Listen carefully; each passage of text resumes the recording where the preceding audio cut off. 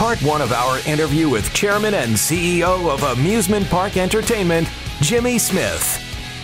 Now back to our host, Kevin Kelly, on the BuzzBubble. So I worked out of Jesse's office because we were working on the long format stuff. Because David had done BMW film series. Oh, wow. So he was definitely digging that space. So I got to work from LA, out of Jesse's office, doing the long format stuff for David and BBDO. Wow. So he and Andrew Robertson brought me on over there and let me do my experimental thing over here. So we did some stuff for Snickers, where we had the Black Eyed Peas. Okay. For Snickers, where we turned them into super dope superheroes. So that was cool. And that was a long format thing. Those were mini web series, mini movies that ran online. Then we had Madonna for Motorola when they did the first iTunes phone. It wasn't the iPhone that had iTunes. It was the Motorola Rocker that had the iTunes in it. Yep. And you worked with Madonna to launch that? Yeah, we worked with, in that one, it was a phone booth. The whole idea was to say you can have music on your phone, right? Mm-hmm. So we had a phone booth out in the middle of a desert. And we had this teenager off in there. Madonna walked into the phone booth, but followed by her was Bootsy Collins, Little Richard, Beethoven, even Biggie at the end. By that time it got Questlove from the Roots, Iggy Pop, Frey. Was it the Frey? I can't remember which one it was, but it was so jam-packed. Big old spot to jam in here. Yeah, it was all these musicians. It was jam-packed, and then the last dude to walk on was Biggie. And he had passed away by then, but we still put him off in there, and Madonna goes, "Biggie, no!" And then from there, I went to Shia. Shia had gotten Gatorade. Okay. He had just gotten it, and I didn't know it at the time, but Lee had wanted to work with me for years, so it wasn't just me. It was mostly me, but Lee wanted to work together too. So he had admired my work from when I was at Wyden Kennedy. Okay. So we finally got to work together on Gatorade. That was do you remember seeing young Jimmy's book from no, he didn't remember. No. But he cracked up at the story. He didn't know the story. He thought that was funny. We used to have laughs off of that. Oh, that's great. All right, so Gatorade took you to Shia. Great work. I mean, was the intention for you to jump right into long form? And I mean, the two great campaigns that come to mind is Replay and also I'm a Holy Grail fan, so the Holy G. My man, give me some dap. Give me some dap. That was like right on.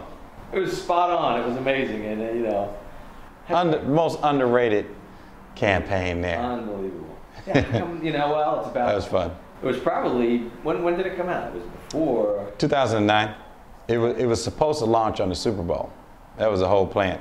When we did G, when we launched G, we didn't say what it was. Right. It was just a group of athletes and Lil Wayne explaining what the concept behind G was, and he ended it with "That's G," and the G logo would come up, but it wasn't bolted with the lightning bolt with the Gatorade. To let everybody know, it must be Gatorade.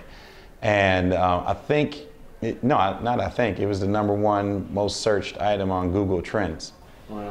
So that launched January 1st. So we were supposed to, for that all the way leading up to the Super Bowl, weren't going to tell anybody, but there was a little bit of panic in some quarters, and they made us bolt it. So we had to give up that. So cool. Cool. Right, it's cool. It's a good looking logo. It's good. Compromise. It's good.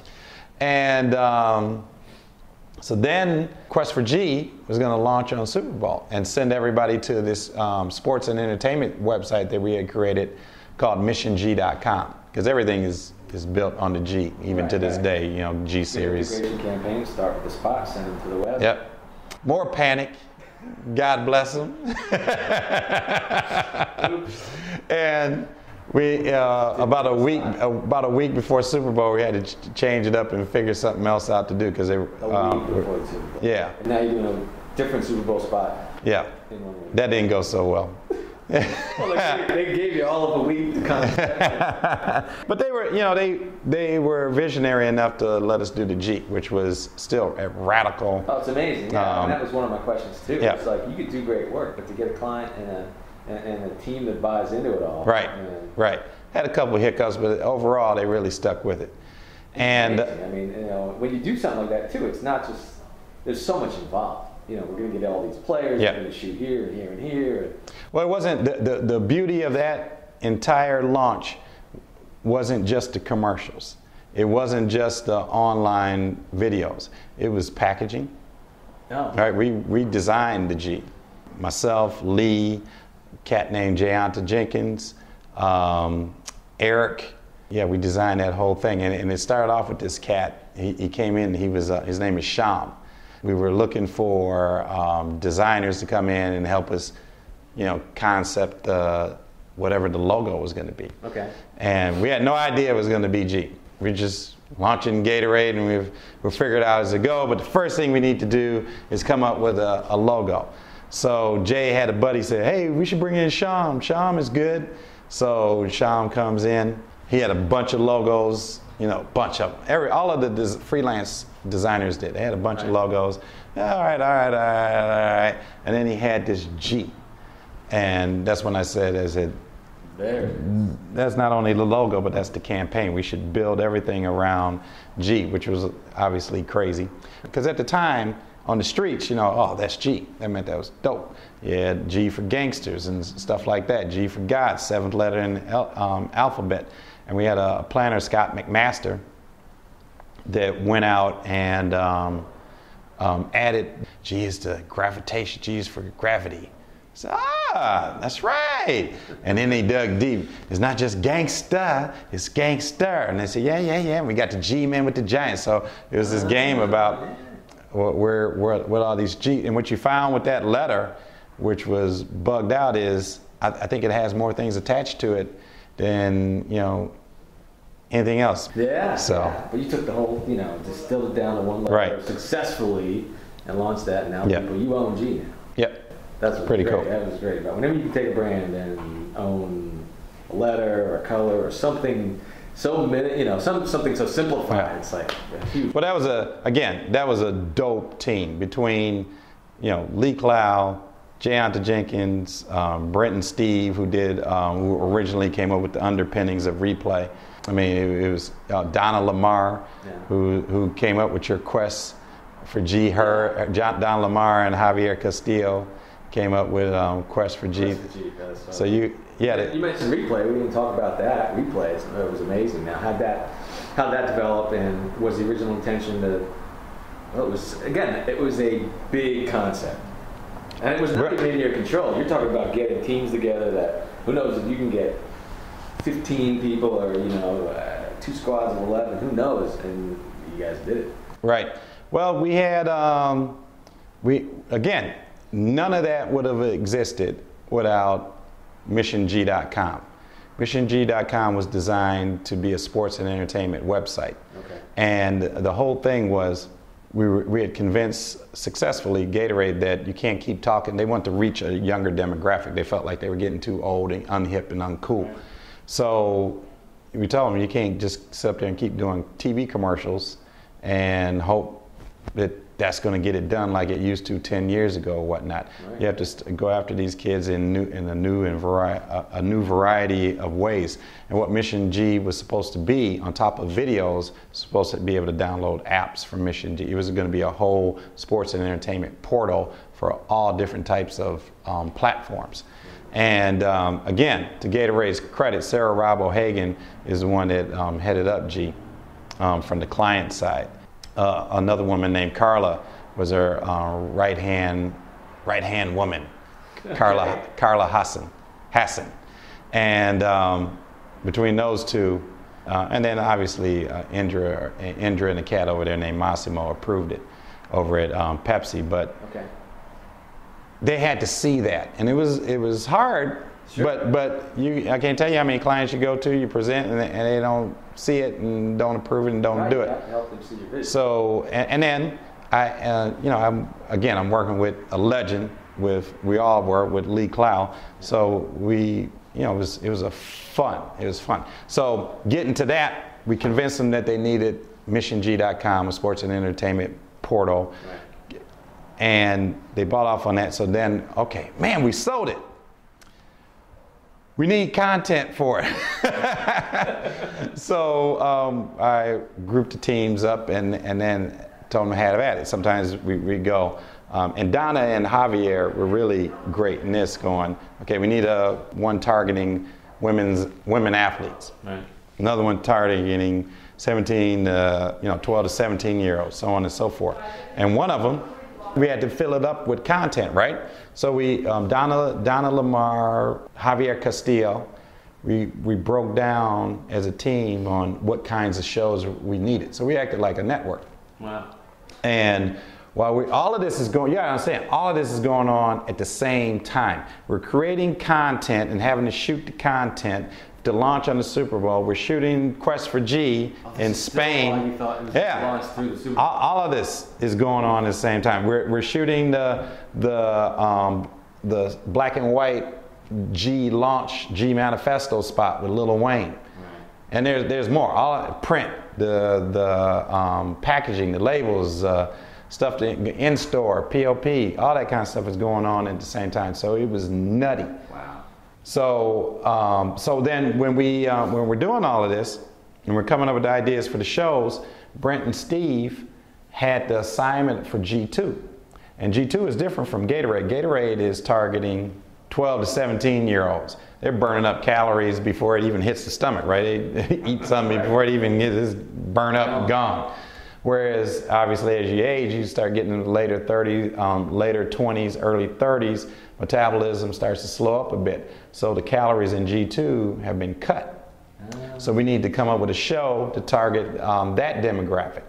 And they came to me with, I believe they called it Quest of a Champion or something like that. It had Champions of a Quest. And I believe the original idea was to have, go back to like Kevin Garnett's school and have Kevin Garnett root on his team, help train his team, right, and whoever else went to another school root on their team. But I don't think it was the back 10 years or anything like that. I don't think it was like that. And then but together as a team, me, Brent, and Steve cooked that thing up, and those dudes are brilliant off the skillet.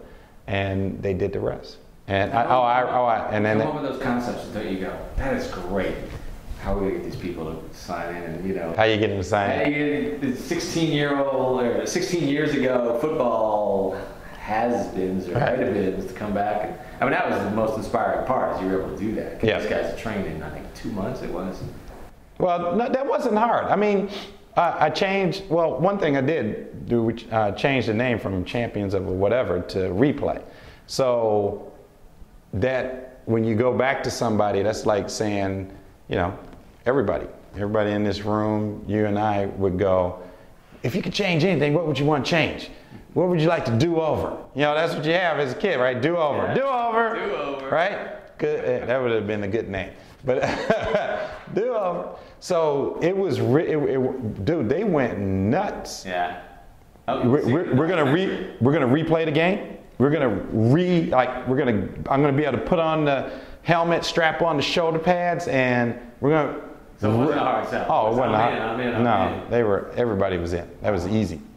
That was the easiest part. And then once we did the first one, which was the Easton versus Phillipsburg, we found this school in 2 schools in Detroit for hockey. Kid had his neck slit.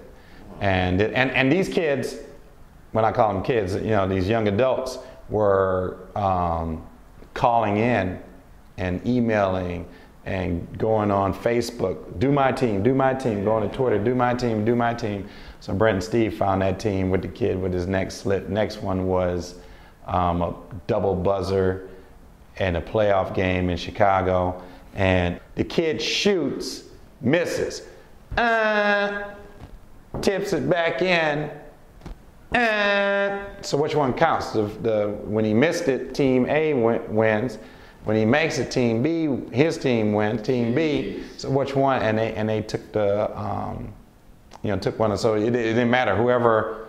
So that's a good replay. And so we replayed that one.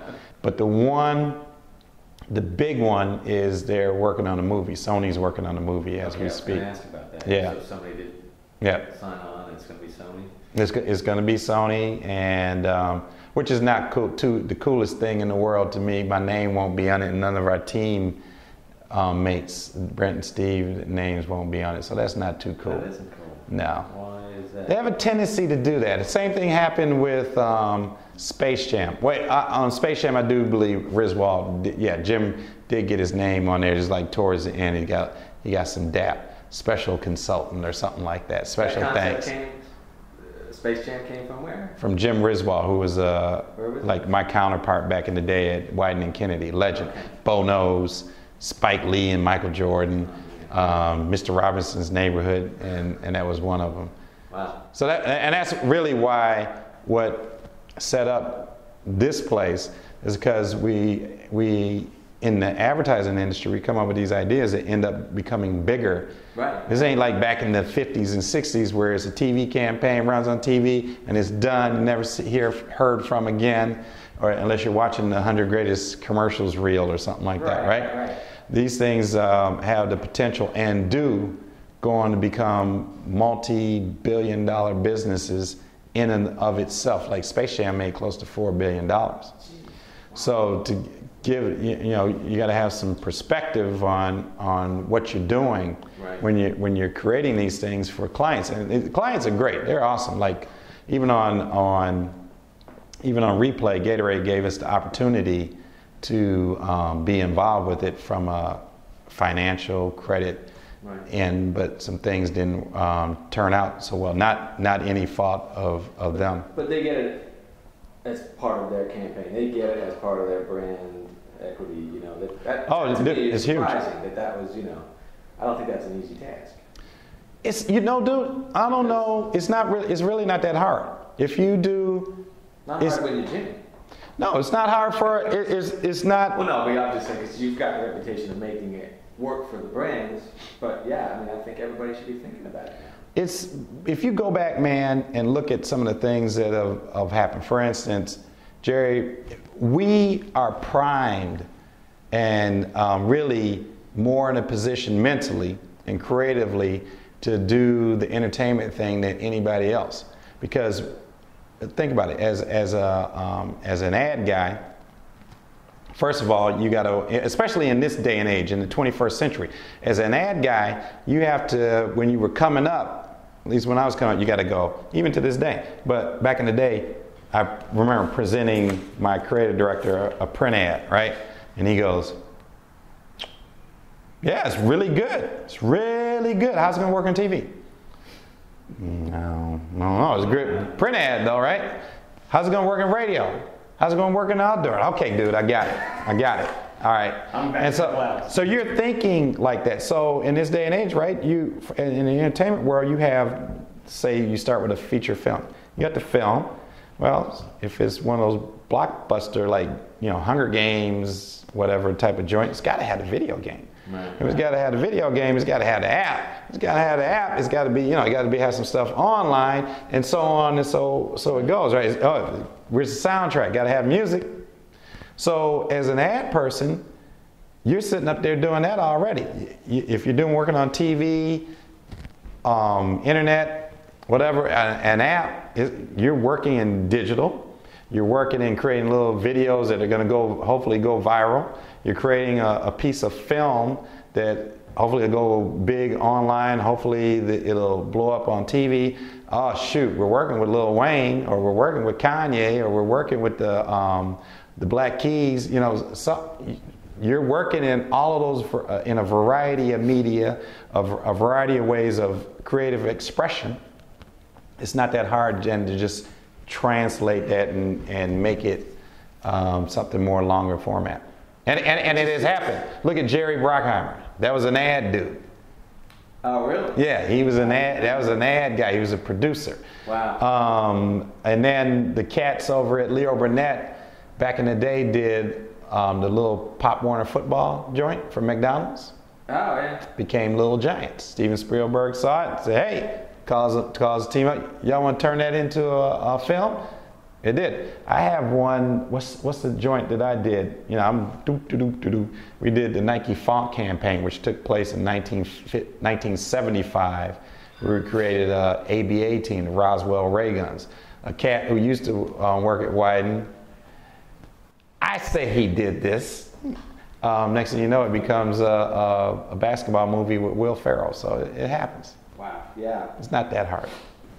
It's just still seems new. Like, you know, all brands aren't buying into it, and which I think is great. It's your position to be that agency that recognizes it, and it's the place to go. I mean, everybody says you want to do something, you just do that one thing really well, and then when somebody needs to get that done, they know where to go, and that's you. Well, thank you. Yeah, and some other examples. All we're doing too is, with the exception of the digital component, all we're doing is rewinding the clock. Popeye the Sailor Man was the spinach farmers. That's what that was created for. That was them, to get you to eat more spinach. That was their Got Milk campaign. They just did it as a cartoon with Popeye. Yeah, I don't know that anybody knows that. Right? That's amazing. So, and obviously soap operas came from, you know, P&G and all of that. They were doing entertainment. Right. So it's really not that new. Somehow we got away from, you know, that you can express and communicate and deliver messages in things outside of a 30-second commercial. We got away from believing that you could. The delivery is the other part. Like, we're a smaller agency, so we're preaching it hard because you don't have to have $40 million in media to launch a show or a spot. I love that you call it shows when you're talking about creating content for Mission G. And so we're preaching the same thing, and you don't have to have. Look, this might not end up on TV. You know, this is going to end up on the web. Right. And can move your brand forward without running a TV spot. Dig it. And I get it, and I think a lot of people still do. There's so many 100%. That's it for part 1 of our interview with Jimmy Smith. Tune in next week for part 2. So I contacted all the big ones. Nah, couldn't get around a snake to bite me. And then Your book, and you did your thing according yeah, to her book, right? Yeah, according to her book. And she said she was wrong. She said, if you're a writer, don't worry about the art direction because they just want to know that you're able to write. Now she was right. That should have been the proper way to go about it if you're a writer. But that wasn't. Everybody kept saying, well, you need, you know, your visuals aren't that good, your art direction. I said, I know, dude. I'm a writer. I'm a writer. So just look at my writing. But they couldn't seem to do that. Next week on the BuzzBubble.